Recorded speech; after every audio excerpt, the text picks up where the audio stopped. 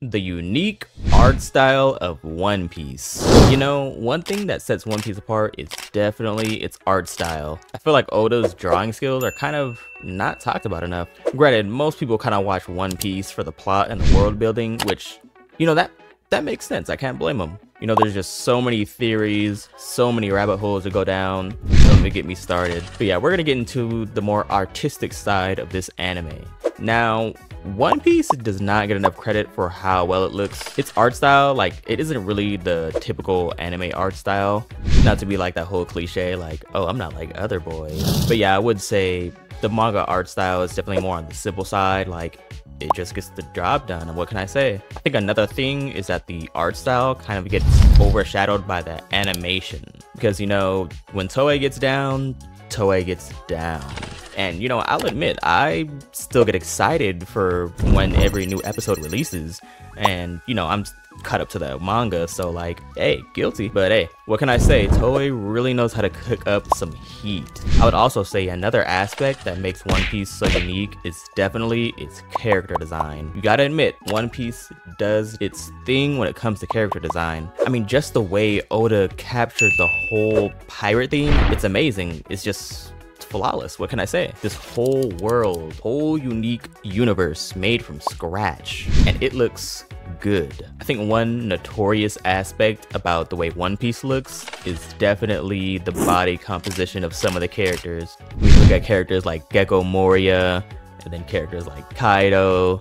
Some of them are like 30 feet tall, huge monsters going through the sea, hundreds, thousands of meters tall. It's crazy. Oda definitely let out every inch of his imagination with this one. He was cooking. Not only the size of some of the characters and the difference in body composition, but also the unique features they have. I mean, if you think about it, you could really identify a character just by only seeing a portion of them. Who couldn't identify Luffy just by seeing his straw hat, or red-haired Shanks just by seeing, you know, his red hair? A very simple way of identifying the characters just by, you know, simple features that they have on them. I mean, shoot, you could probably identify a character just by their silhouette. I mean, I know I'd definitely be able to identify characters like Luffy, Zoro, just by seeing a black silhouette of them. I mean, you can't mistake Luffy's big straw hat, his sandals. You can't mistake Zoro holding a whole 3 katanas. I mean, like, come on. It's definitely one of the big moves there that really took the art direction into the next level. Another aspect of the art style that I have to give props on is how they changed the art direction through the arcs. Recently, I mean, we've seen just how changing the director of the animation team drastically changes the direction and how the anime is animated. I mean, you can go all the way back to the beginning of the anime and see just how different that looked from when they had the 2-year time skip. If you look back at the beginning of the anime, the art style, I mean, a lot of people would probably say it's outdated. I mean, true enough, it came out in the 90s, over 2 decades ago, going on 3 decades now. A very older style of animation, you know, that was animated on paper. And of course, nowadays, what they're doing, they're animating it digitally. So obviously, just that alone is gonna look drastically different. Most animes that come out in the 90s, I mean, you go back and look at all the animes that came out, you know, Dragon Ball, the original version of Hunter x Hunter, drastic differences from, you know, the modern iterations of them. Just seeing old clips, it takes me back. Like, every time I see one, it's nostalgic. But I would say by far the biggest art style change was from the transition from the Whole Cake art to the Wano art. That definitely caught a lot of people by surprise, me included. You know, it was kind of getting me out of my comfort zone at first. You know, I'm not used to seeing One Piece like this. But, you know, it's refreshing. It's something new. And it definitely worked out in the end. I mean, we've seen all the crazy fights that happened. The animators, they were in their bags. Absolutely flawless jobs. That art style change definitely was the right decision, I would say. I mean, obviously, they're the professionals here. Like, you know, as the consumers, we kind of don't see everything that happens behind the scenes, but the choices they make really do show in the final product. And I could definitely say I appreciate that. One choice they made being the whole line art filter they use in the Wano arc. Well, actually, I'm not sure if it's like a filter or if it's, you know, some type of effect they use in the software they use. But, you know, they have a whole department that handles that aspect of it. You know, you have the key animators, you have the people who handle the CG, the effects, you know, stuff like that. And that was one of the things that really bumped it to change changed just the whole direction of everything. Something that we saw like a lot of other artists take inspiration from. They really changed the game with that one. That was amazing. But even with Wano being a huge jump in a change of art style, I would say the change from Wano to Egghead was also another big one. Part of me feels like they kind of wanted to capture the old style of how they had it, because I will say when the first few episodes of the new art style came out, I definitely noticed that it was reminiscent of how One Piece looked after the time skip. I was kind of feeling nostalgic there. Egghead, like visually speaking, definitely gives off a more like laid back, chill vibes, you know? Like it's not that serious, like you wouldn't really expect so much going on in this art just by looking at it, you know, at least compared to Wano. But of course, when that action hits, it hits. I mean, we've seen episode 1100, Death Kiss. You can see when things get serious, there's a whole change in emotion, a whole change in the atmosphere, just immersifying. But yeah, that's just one thing. Toei really just gets down really well, just so well. I mean, the way they adapt One Piece in general is just flawless, in my opinion. I mean, I don't think they could have picked a better studio to animate One Piece, which is actually interesting considering that the first animations you could find of One Piece were actually animated by another studio, yes. But yeah, the OVA was animated by Production IG, and that was another animation team. They worked on other pieces such as the first iteration of Hunter x Hunter. If you remember how drastically different that looks compared to the reiteration that they did. Definitely a huge change in art direction as we're seeing now. If you go back and watch that OVA, you'll see just how much it's changed. It's insane. Like, it's crazy just how you change who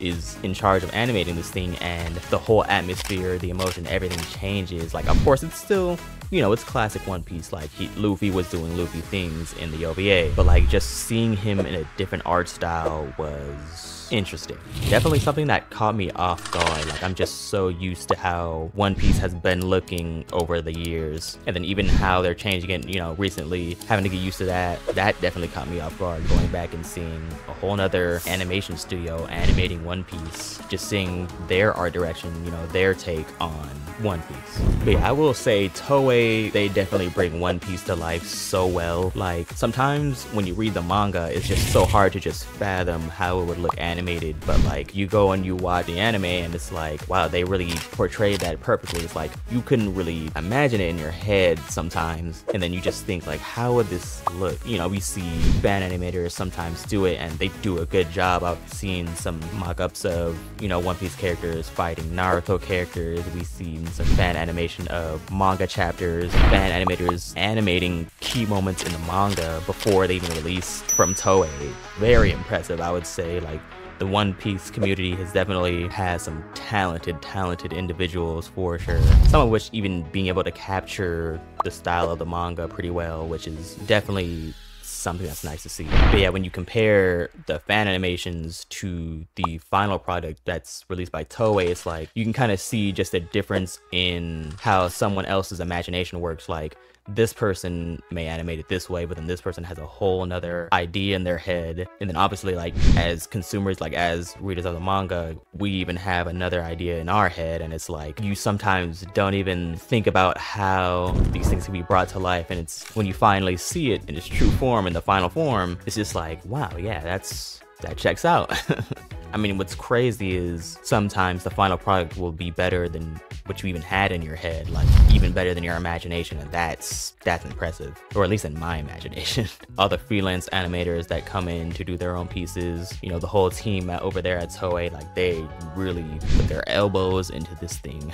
Now, in my personal opinion, I would say the art style is very simple, but not in a bad way. It's like, I actually think that helps the animation look so well, if that makes any sense. And this is something I've always had an opinion on. Like, if you have a simple art style and you want something animated, I wouldn't say easier, it's a lot more straightforward to do because there's not too much going on with the design here. You can much more efficiently transfer that into fluid animation. Like, I would say there's few characters in the One Piece verse that are kind of weird looking or kind of complex in how they're built, but I'll say for the most part, yeah, definitely pretty simple designs, like nothing too crazy. Like when it comes to animating things, the animators could really just go all out and just put their feet in the product. Like they can just go all out. You know, they're already working from a pretty nice base, so that translates into good animation, of course. I also feel like Oda being able to draw the characters in such goofy ways also helps with the humor in the show, or in the manga as well. Like One Piece is definitely an anime with such funny moments, like the crew just being together, cracking jokes, doing all these weird things. It's always hilarious, and I think the art style is what helps this a lot. Like just the way they're drawn, their expressions whenever something, you know, something wacky is going on. We have the classic NL face that's been turned into a meme. I mean, we know Oda can really make someone's face display raw emotion, like real emotion, and have like contagious emotion to the people consuming it. I mean, I know myself, like I've sometimes seen the reaction of the characters and I'm reacting the same way, and it's just like, oh wow, it's like so natural. It's like almost as if I'm there. Like it's so immersive, and that also helps in making me appreciate the hype moments more. Like, you know, when there's downtime, the animation doesn't really even need to be like all that flashy. You know, there's more effort put in where it counts, and that makes sense, obviously, is being more efficient. You know, I can definitely appreciate that because, you know, when the key moments happen, you know, the most emotionally driven parts of the anime, that's where it really starts getting good. And you can definitely see that because you will see a drastic change in animation style. Like you'll see it go from like very wacky to very serious, or like very shocking or chaotic. And that just shows the artistic ability of these animators by Oda as well, like being able to capture that raw emotion, being able to capture the seriousness, like where it counts. Definitely very impressive. You know, if you can deliver on the key moments, that's where the hype builds up, and that's how keep making these very big moments that reach such a large audience. Like, and he delivers every single time. I mean, we're still here, well more than 1,000 chapters in, and we're still here consuming this, well over 1,000 episodes too. Like, oh geez, yeah. I mean, he's kept us entertained this entire time, and that's definitely one of the aspects of it. Yeah, Oda's art style definitely is one of the key things that makes One Piece as a whole just stand out. Like, just being able to identify the characters. Like, for example, if you put a One Piece character in a room with other anime characters, you would kind of think they stick out like a sore thumb. Oda definitely has like a rare art style, like compared to most animes. I would say a lot of animes that reach the mainstream kind of have like an aesthetic that they fall into. Like obviously the lore and stuff is different, but One Piece really breaks that wall down and really goes in its own lane, you know? Now, the art direction changed a lot when Gear 5 was introduced, I would say.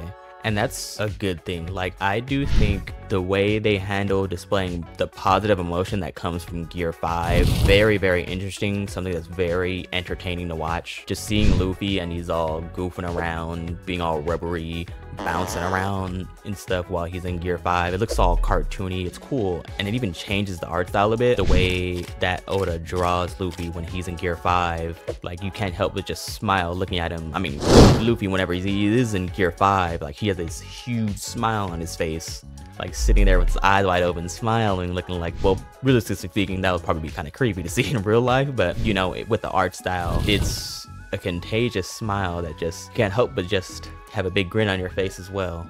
The animation, like when he's in Gear 5, is definitely reminiscent of Looney Tunes. I mean, during the Wano arc, we saw how they recruited animators from Warner Brothers to actually work on some of the episodes of when Luffy was in Gear 5 fighting against Kaido, and that was such a smart move there. A very interesting decision, I mean, because they've really captured like the cartoony aspect of that animation style. Like it really takes you back to watching Looney Tunes, watching Tom and Jerry, watching Popeye, eyes, that squash and stretch animation style. Like, it's so interesting to see that in an anime. Like, they really decided to go outside the box here. Also, another aspect of him being in Gear 5 is how he affects the other characters. Like, we saw this dude swinging around Kaido in dragon form like he's a jump rope. That was actually crazy.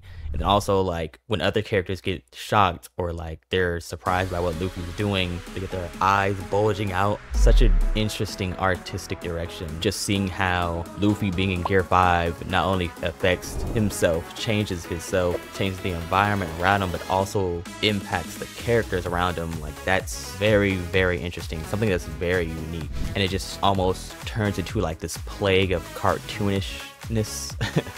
It's like he spreads this sickness of cartoon, like you get touched, you turn into a cartoon, all while being like this incarnation of a god. Is just so ironic, like how unserious he is, but then also how serious the situation is. Like, this dude's fighting another Yonko, like he's doing very serious stuff, but the whole time, like, you can't just help but laugh by watching it. And then it's just so goofy watching it. It's like you almost forget that this is a life or death situation. Like, the dude was fighting Kaido to death for the liberation of Wano, and he's just laughing, bouncing around, jumping all over the walls and stuff. And you know, the whole thing was just a riot. It was a fun experience. What can I say? When you get so caught up in just enjoying what you're seeing, it's like you forget that this serious situation was just turned into a joke. Yeah, definitely an interesting art direction. Like, Gear 5, I would say, was just such a good introduction to One Piece. Just such an interesting decision to make. There's honestly a lot to like about Oda's art style. I mean, he's a talented artist, what can I say? And just like him, I mean, I feel like there's quite a few manga with very underrated art styles. I actually covered another anime with a unique art style in another video, and you can watch this video right here. I'm gonna link it right there. But yes, if you like this video, please use all the haki that you have and hit that like button. Also, you might want to hit that subscribe button if you enjoy watching anime related content.